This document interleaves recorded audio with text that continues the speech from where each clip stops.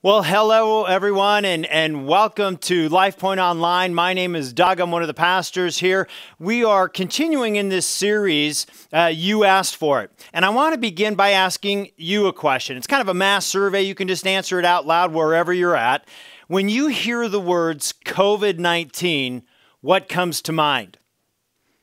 Are there any happy thoughts by any chance? Probably not. Like most of you, along with, tons of people across the globe, we are feeling the pain of this pandemic.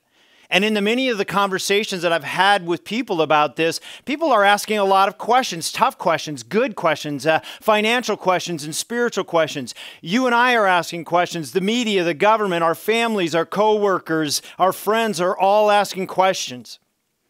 Now, we've all seen those commercials on TV for, like some pharmaceutical product or drug, and they paint this wonderful picture of this amazing new drug. And then at the end of the commercial, it warns you about all the possible side effects that might occur if you take it. And the possible side effects are almost always worse than the problem that you're trying to cure. And it struck me this week as I was thinking about this stuff that life ought to come with warnings about side effects. I have a brand new granddaughter, Kira, a beautiful little baby. And every baby, when they're born, they ought to have a little tag on their foot. And on one side, it would talk about all the wonderful things about this new life, the joy and the adventure and the cuteness. And then on the other side, it would mention the side effects. Side effects like sleepless nights, like vomit, in the back seat of the car, and poopy diapers that have a tendency to explode on the way to church, and side effects like debts on student loans, and side effects like dudes that want to date and maybe even marry your daughter and now a granddaughter. Yikes. Because we all know full well that there are side effects to life. There's pain, there's suffering, there's heartache, there's disappointment, and yes, there's pandemics and even death.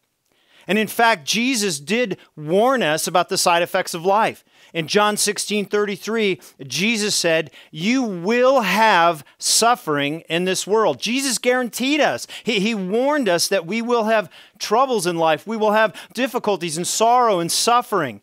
And Jesus tells us this kind of stuff is going to happen. But in that passage, Jesus didn't really address the question of why. Why is there suffering? And that question is certainly on the minds of a lot of people right now, probably on your mind. And in fact, that question has been on people's minds throughout history. And today's message is something that's been one of life's great theological and philosophical debates for thousands of years. Why does God allow suffering? And folks, I really do wish I could give you the, all neat and tidy answer from God on this issue, but I can't. Because the Bible says in 1 Corinthians 13, verse 12, it says, "My knowledge is incomplete." See, it's so important for us to understand that in this world, in this life, we don't have complete knowledge. We don't have perfect knowledge of all issues, especially this one. But it's also equally important for us to understand that there are some things that we can know. It's like when you're driving in a thick fog, and your sight is very limited, and the only thing that's lighting up the way are the taillights of the car that are in front of you. And you follow those lights to a place of safety, to a better place. And the same is true here. 1 Corinthians 13:12 in the Message paraphrase, it puts it like this: "We don't yet see things clearly. We're squinting in a fog, peering through a mist." So this fog that we're kind of squinting through, it might limit our ability to understand it all, but there are some key biblical truths that offer us some light. And if we keep our eyes focused on those points of light, they will take us to a better place of understanding where our hearts and our minds can find and experience some peace. So what are those points of light? Well, the first one is God did not create evil and suffering. God did not create evil and suffering. I've heard this a lot about that COVID-19 is an act of God, like some form of punishment on a wicked world. And I can tell you with 100% certainty that is not true. God is not the creator of evil. He's not the creator of suffering. And this answers the question that you hear so often, that why didn't God create a world where there wasn't any evil and suffering in the first place? Why didn't he just create the earth to be a perfect place to begin with? And the answer to that is, he did. In Genesis 1:31, it says that God saw all that he had made, and it was very good indeed. So if God did not create evil and suffering, and if what he created was very good, then where did the suffering come from in the first place? Well, the answer to that is, God, in his wisdom, he decided to give human beings free will. Why did he give us free will? Because the greatest value in the universe is love. To love God and to love other people. Love is the highest and the greatest value. And the only way that the greatest value of love can really be attained is if we have free will.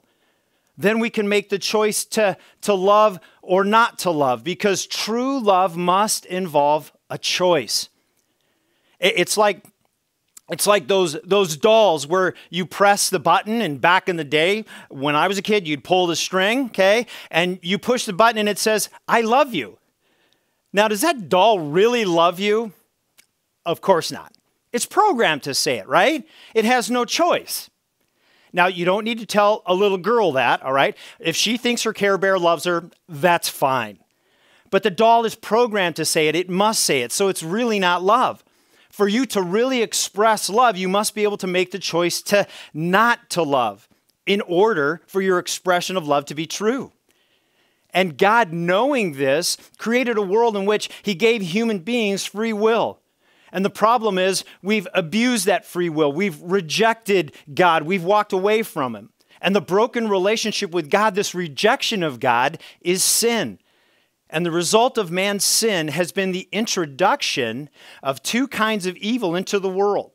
And so it's so important. It's so important for us to get this. The first kind of evil is moral evil. Moral evil is the immorality and the pain and the suffering that results when we make the choice to be selfish, to be mean, to be hateful, to be arrogant and uncaring and abusive and hurtful. In fact, Romans 3:23, it makes it crystal clear.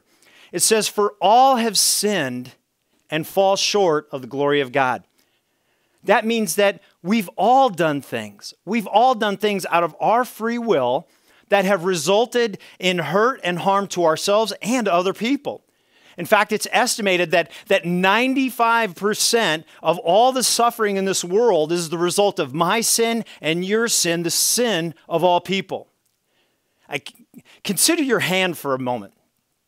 I can either take this hand and hurt someone, or I can take this hand and help someone. It's my choice. But it isn't fair if I hurt someone and then we ask the question, why does God allow evil and suffering? You've made the choice to hurt someone.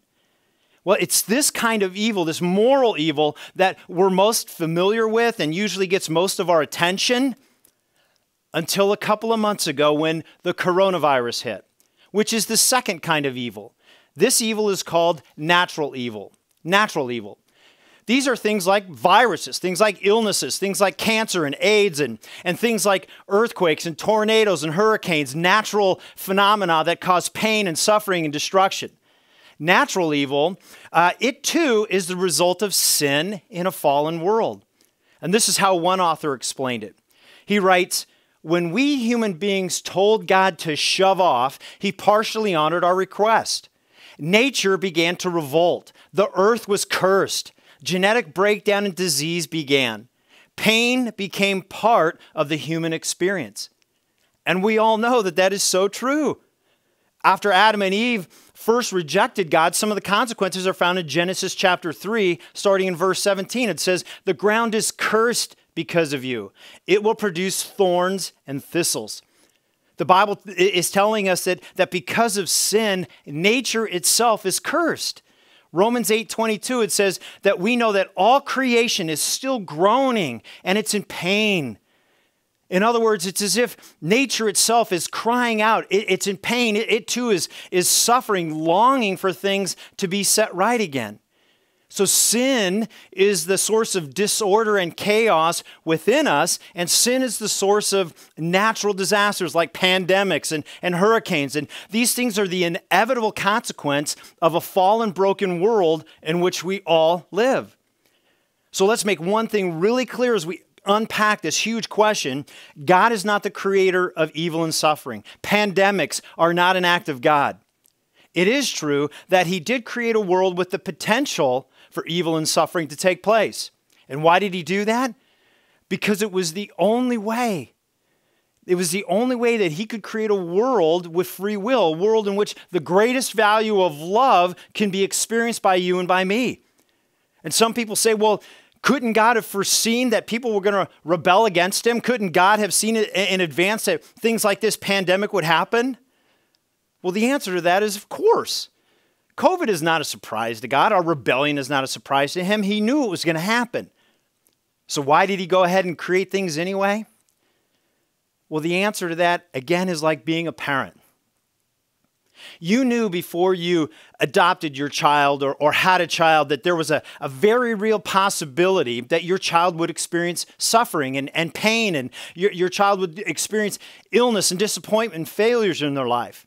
And they may even reject you as a parent and walk away from you and cause incredible, immeasurable heartache. And yet knowing that very real possibility of all the negative stuff, you went ahead and had kids anyway. Why did you do it? Well, because you knew that there was also the potential for tremendous joy. There was tremendous potential to have a loving, deep, and intimate relationship with your child. And the same thing is true with us and God. Yes, he knew that we would rebel against him, but he also knew that countless people would choose to follow him, that countless people would choose to love him, that countless people would choose to spend eternity with him. He knew that countless people would choose to share Christ's love with a hurting world. And from God's perspective, it was all worth it for those people, even though it meant for him the suffering and the horrible death of his own son on a cross. So first, it helps us to remember as I look through this fog of suffering that God did not create evil and suffering.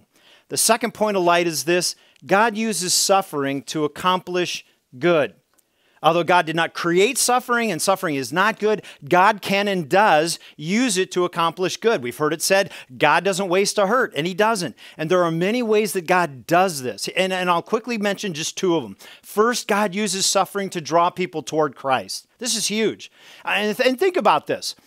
For many of us, it's only after or during a season of suffering or pain do many of us turn toward God. That's true in my own life. And we all know that's true. That's been part of so many of your stories. It's only after disaster or suffering or pain do many individuals and even nations turn back to God. That was true of the nation of Israel in the Bible. Now, why is this? It's because suffering brings repentance. What is repentance? Repentance, it just means a change of mind or a change of heart. It means a change in behavior. And I've said this before, and it's so true that we usually don't change when we see the light. We usually only change when we feel the heat. As humans, we learn the hard way. As C.S. Lewis said, God whispers to us in our pleasure, but he shouts to us in our pain. Pain is God's megaphone to rouse, to awaken a deaf world. God does not want us to suffer, but he does want us to have a relationship with him. And you see, God operates on a very different value system than we do. God has a different perspective when it comes to the issue of our suffering. He considers some things in life even worse than our suffering and pain. And you might say, well, what could be worse? What could be worse than the type of suffering we're seeing with this virus and other things around the world?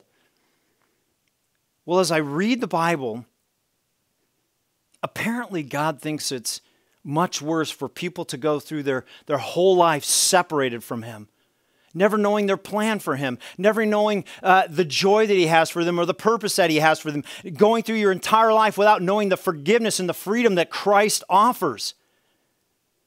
And even with the amount of suffering this virus caused, it's even worse in God's mind for you to personally never know and experience His love for you. And over the past few weeks, we've certainly seen and we've certainly heard a lot of people crying out for God's help and drawing close to Him for hope and strength. God, help me, I need you. Look at 2 Corinthians 7, verse 10. It says, for the sadness that is used by God brings a change of heart that does what? It leads to salvation. And there is no regret in that. I mean, look at the last part of that verse. It says there's no regret in that. I mean, that's just like an incredibly radical statement. And especially in light of current events, some of you might even be offended by that. But it says we should not regret the suffering that God has allowed. Why? Because it leads to a change of heart. It causes us to seek God, to find God, to know God, to have a relationship with Him and to grow in our relationship with Him. And God knows that the joy and the experience of knowing Him is so great, it's worth whatever suffering if it draws us to His Son Jesus. And the second thing, God also uses suffering to display Christ to the world. To display Christ to the world. Look at this incredible promise from God in Romans 8:28. Incredible promise. It says that we know that all things work together for the good of those who love God, those who are called according to His purpose. Great verse. But now this verse, it doesn't say that everything is good or that God causes everything. It doesn't say that. Again, God does not cause evil and suffering. He doesn't cause wars and viruses and cancer and hurricanes. God doesn't cause those things to happen. The Bible says that God causes everything to work together for good. He promises to bring good out of the bad, to bring good out of our suffering. And now there are two sides to this verse. One, unfortunately, this is not a promise for everybody. It says, if you love God. So I encourage you to love God. If you do love God, He will take all the suffering in your life and He will bring something good out of it. And when that happens, when the world sees good things rising up through the ashes of human suffering, and if we rightfully give God the credit for that, by doing that, we are putting Jesus on display to the world. And the other side of this verse is this. As horrible as this virus is, this is the perfect opportunity for those of us that do love God to be the hands and feet of Christ. God uses those of us that do love Him to help fulfill that promise to bring good out of the bad. He uses us to do that. And seasons like this and the virus, this can be the church's finest moment. The time is now for the church to be Jesus to those that are suffering. I mean, every time I read and watch the news, that there's another heroic story about what some Christian or Christian organization is doing to help people. Man, churches are feeding people. They're providing resources. They're providing financial support for people. They're counseling people. So many Christians are sharing the love of Christ with so many hurting people in so many ways. And the entire world is watching in real time. It's like one gigantic living three-dimensional billboard that says, God loves you. Yeah, it's terrible out there, but God loves you. Jesus died for you. Folks, yes, the world has changed. But God's mission for us, the mission for His church and His followers, it remains the same. So although suffering is not good, God uses it to accomplish good. And the third point of light that God wants us to understand and then to share, He wants us to share with those that are suffering. God has a place for us where suffering doesn't exist. Point of light number 3. God has a place for us where suffering doesn't exist. And I don't say this to minimize the suffering that so many of you, are going through because of this virus and other things that you're dealing with. I know that lots of people, just like many of you, are going through much worse things than I ever have. But all of us should find this extremely encouraging. Look at 2 Corinthians 4:17. This verse was written by the Apostle Paul, and this guy, talk about suffering. He suffered beatings and shipwrecks and imprisonments and hunger and thirst and homelessness and even huge storms. And this was a guy who on 5 different occasions, he was whipped 39 times by a whip that was made of leather and bone that shredded his body. Multiply that out, 39 times 5. And on 3 different occasions, people took rocks and they pelted him to a bloody pulp. Paul experienced far more pain than most people will ever go through. And this is what he says about suffering. Look at that verse. It says, our suffering is light and temporary. Boom.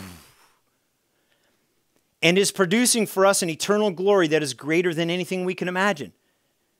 Paul put it again this way in Romans 8:18. He says, I consider our present sufferings insignificant compared to the glory that will soon be revealed to us. Paul here, he's trying to help us change our perspective.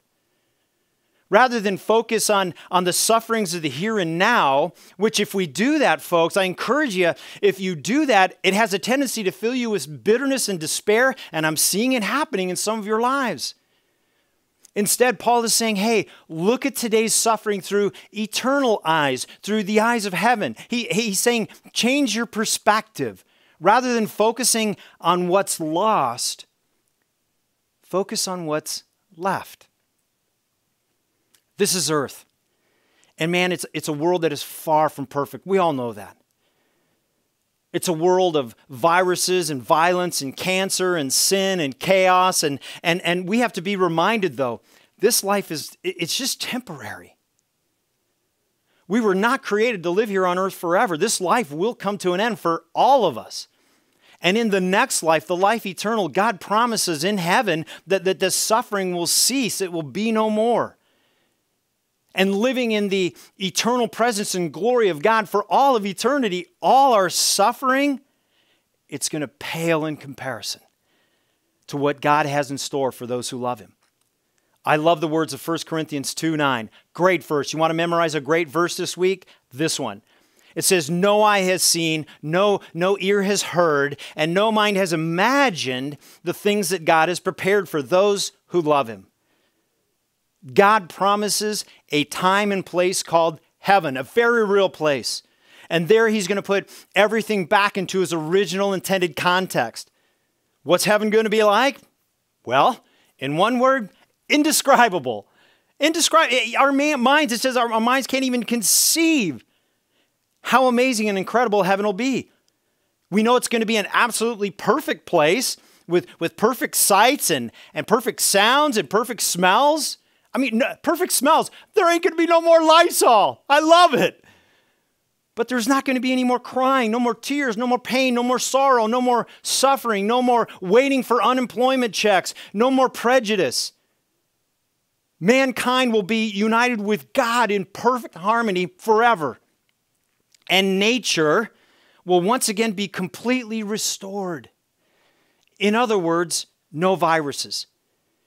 And in my heaven, you ain't going to have to wear any stupid masks and you ain't going to have to wash your hands 100 times a day. It ain't going to happen there. And a lot of times you hear people say, well, there are so many people suffering in this world at this very moment. Why doesn't God just come back right now and cause all the suffering across the globe to end? And the reason God won't come back right now is because of his love for you. And that may seem a little odd, but look at 2 Peter 3:9. It says the Lord isn't really being slow about his promise to return, as some people think. No, he is being patient for your sake. He does not want anyone to perish, so he's giving more time for everyone to repent, that change of heart. God is saying, I'm holding back the curtain on history. Why? Because of some of you. Some of you that are watching this message today, you don't know Jesus yet. You know about Jesus, but you don't personally know him yet. You don't have a relationship with him in your heart. And some of your friends and your family members and your coworkers, they don't know the love of Christ yet. And because of this virus, there are lots of people across the United States and around the globe that have a firsthand intimate relationship with suffering, but they don't have an intimate relationship with the Savior. And if God comes back right now, there's a lot of people that would be shut out of knowing Christ, a lot of people that would be shut out of the glory of heaven forever. And the reason that God hasn't come back yet is an expression of his unbelievable love for you.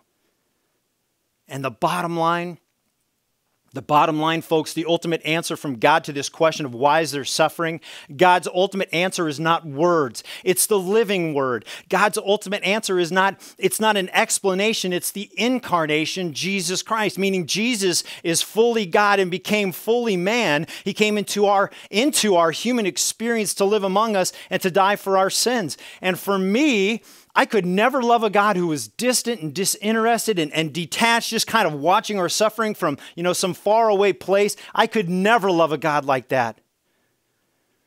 But I cannot help but love a God who says, I will enter into your suffering. I will enter into your pain. I will enter into your viruses, into your illnesses, into your despair. I will come into your world and I will suffer the most horrible death on the cross so that you can have an eternity with me in heaven. I can't help but love a God like that. Jesus is the ultimate answer to the question of suffering. Jesus is right there with us in the lowest places of our lives. Jesus is not just some friend who can merely empathize with you and just sits beside you in your suffering. If you've put your trust in Jesus Christ, man, He lives inside of you. That means that your suffering is His suffering. And your pain is His pain, and your tears become His tears. And Jesus said in John 16:33, I have told you these things so that in me, in Jesus, you may have peace. You will have suffering in this world, but be courageous. He says, I have conquered the world. I have overcome the world.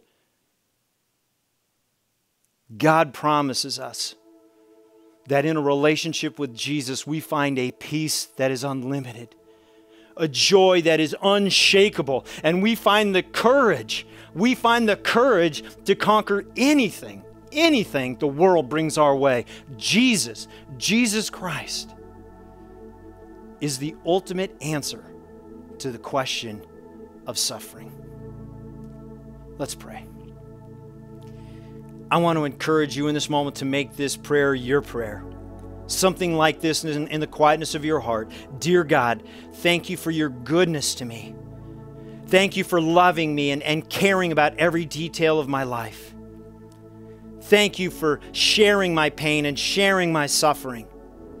And most of all, thank you for sending Jesus to save me. I believe that He died on the cross for me, and I want to receive Him as my Savior.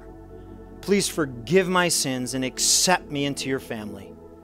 I want to learn to love, trust, and follow you the rest of my life on earth. And then I want to join you in heaven forever. Amen.